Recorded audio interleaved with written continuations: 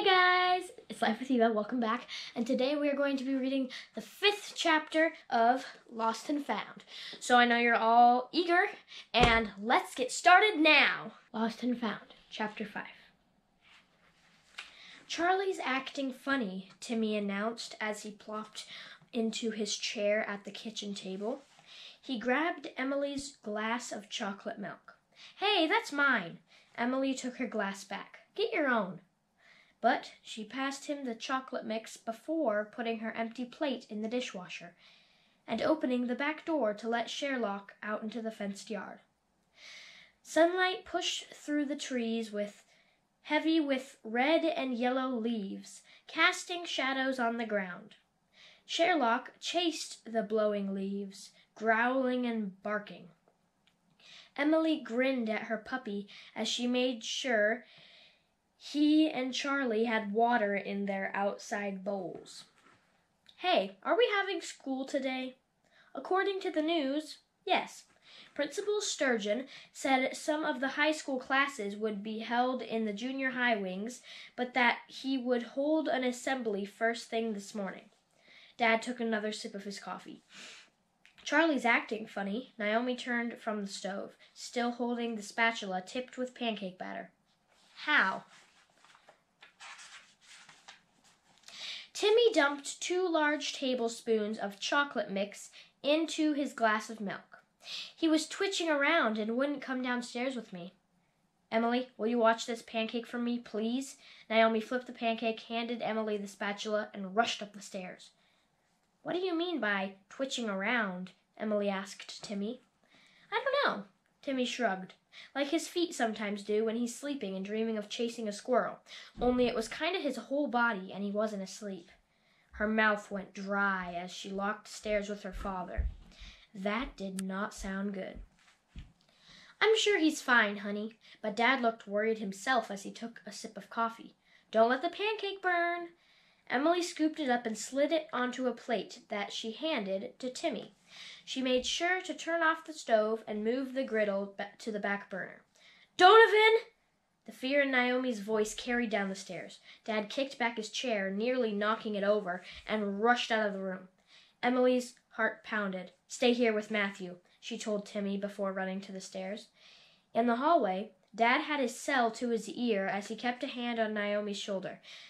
Naomi knelt alongside Charlie just outside Timmy's room. Charlie wasn't shaking or anything as Emily approached, so that had to be good. Right? The smell indicated he'd peed on the floor, and he was drooling as Naomi used a tissue to wipe around his eyes, which when he stared up at Emily looked so sad. What's wrong with him? I don't know. Dad's talking to Dr. Meeks right now. Naomi stroked his head. He leaned against her. But he's going to be all fine, right? Emily couldn't imagine something being bad wrong with him. Naomi's eyes were shiny with tears as she shrugged. We'll have to wait to hear what Dr. Meeks says, but we should pray. Emily nodded. Dear God, please don't let anything really bad be wrong with Charlie. We all love him so much.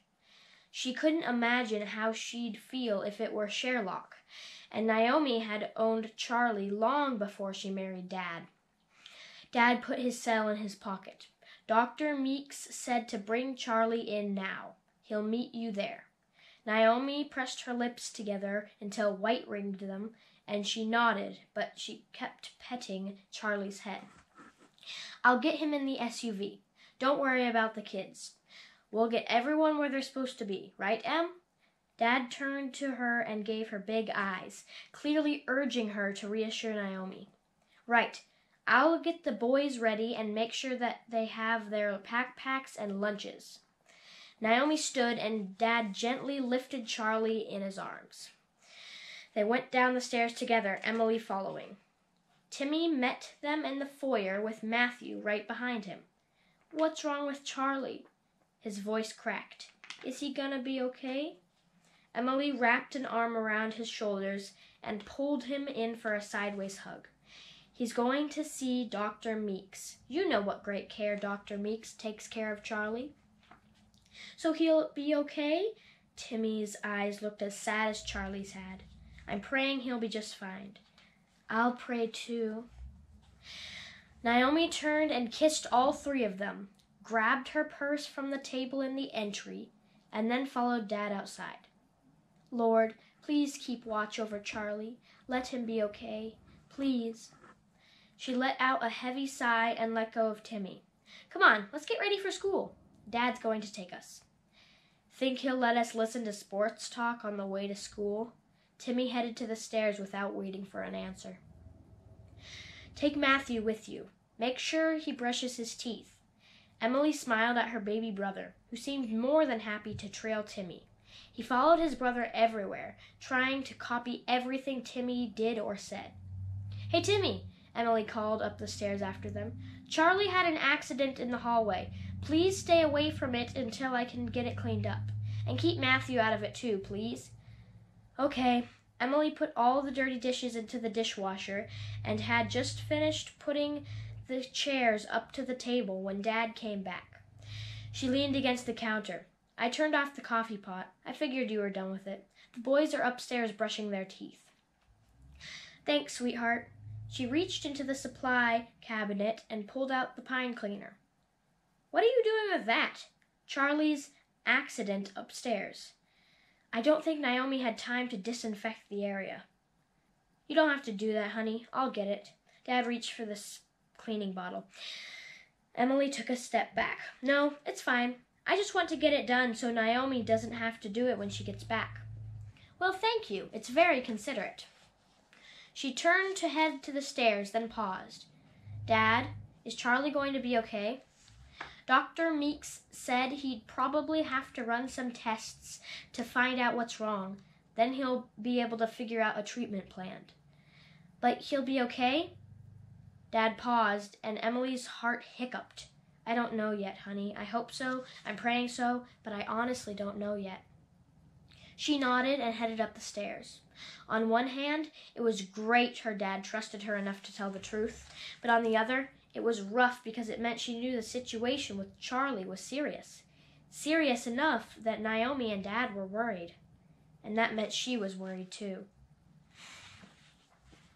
You don't know any more than that? Olivia stared at Emily.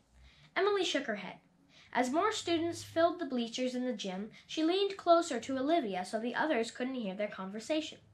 We packed up the dogs and left right after that, so I have no idea what the sheriff did with the jacket. But I know I've seen it somewhere before. I just can't remember who I saw wearing it. She shivered. And then for Charlie to be so sick this morning. Well, I don't even know what to think. That's a little freaky. Everyone take a seat and quiet down. Principal Sturgeon's voice boomed over the speakers in the school's gym. All of the high school and junior high students went still and silent.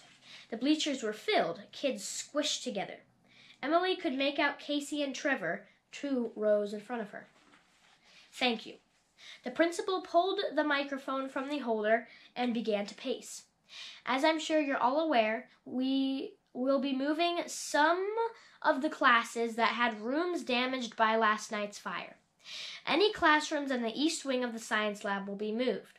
A full listing of new class locations will be handed out by Miss Bridges as you leave the assembly. Whispers grew louder from the bleachers, as did individual voices. Casey turned around and caught Emily's eye. Have you heard anything? She mouthed. Emily shook her head. Casey turned back around. Excuse me. Principal Sturgeon waited until everyone had quieted down again. Sheriff Kaleva and Fire Chief Dix have taped off areas with yellow caution tape. No one, and I mean no one, is to cross into these areas. Anyone who does will receive immediate suspension. Mumblings came up from the upper row of the bleachers where the seniors sat. This is not up for discussion, students. Do I make myself clear? A chorus of yes and okay and a couple of yes sirs filled the air. Principal Sturgeon nodded. If you'll give your attention to Sheriff Kaleva, he has an announcement. Emily hadn't noticed him standing among the gathered teachers on the gym floor, but he stepped up and took the microphone from the principal. He set a duffel bag on the floor beside him. Hello, students. I'm very sorry for the damage to your school, but rest assured we're looking into what caused the fire.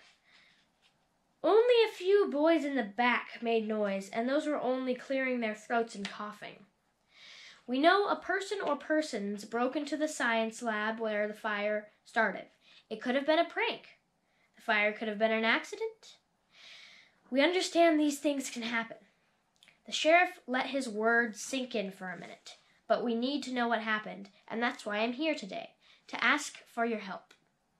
He opened the duffel bag and pulled out a clear bag holding the blue fleece jacket they'd found in the locker room last night. Emily grabbed Olivia's hand. That's the one Samson found, she whispered. We have reason to believe the person who broke into the science lab was wearing this jacket. We are asking the person who owns it to come forward and answer a few questions. He walked across the bleachers, holding up the bag with the jacket. The room went silent as Emily had ever heard. You don't have to come right this minute, but I'll be in the office for about 30 minutes after the assembly. If this is your jacket or you know whose it is, please report to the office right after you're dismissed. Thank you.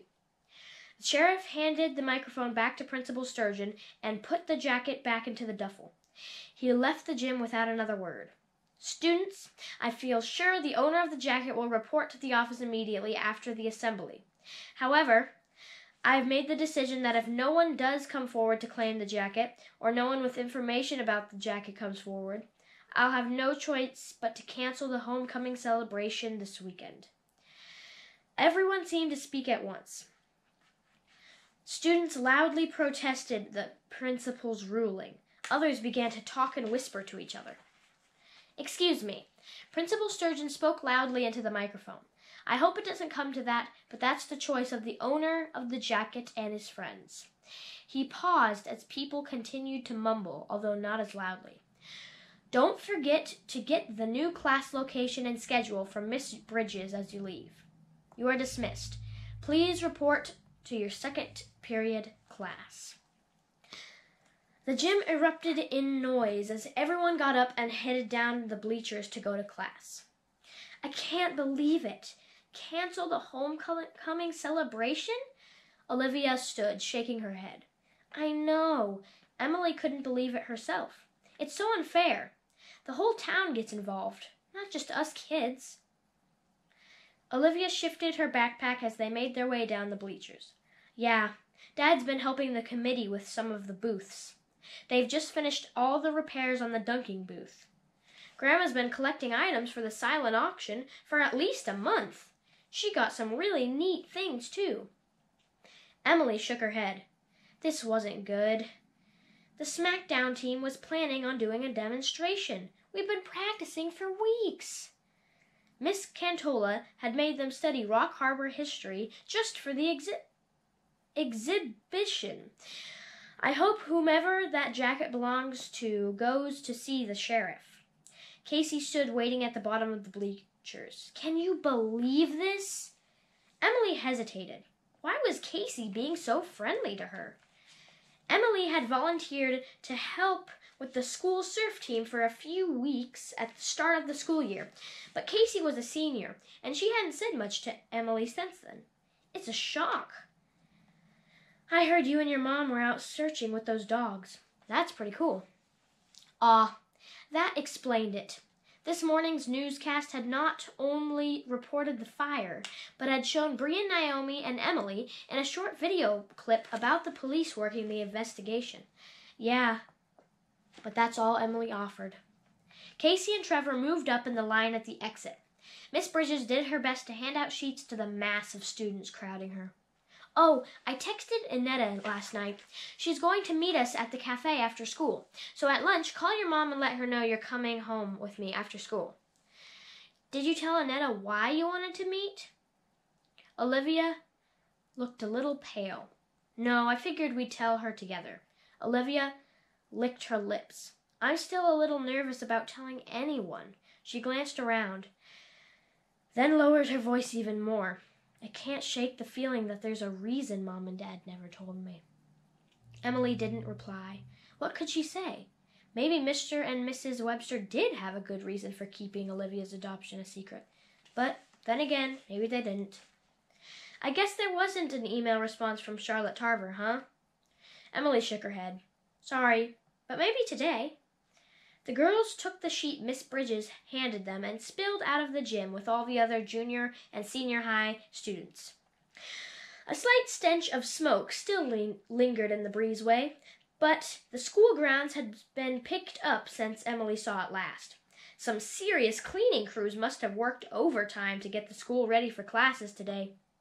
Well, we can't exactly contact the attorney offices ourselves. Emily scanned the sheet. Oh, look, yearbook staff has been moved to the school library so the senior high math class can use our classroom. At least my morning classes didn't change location. Olivia folded the paper and stuck it in her notebook. What about yours?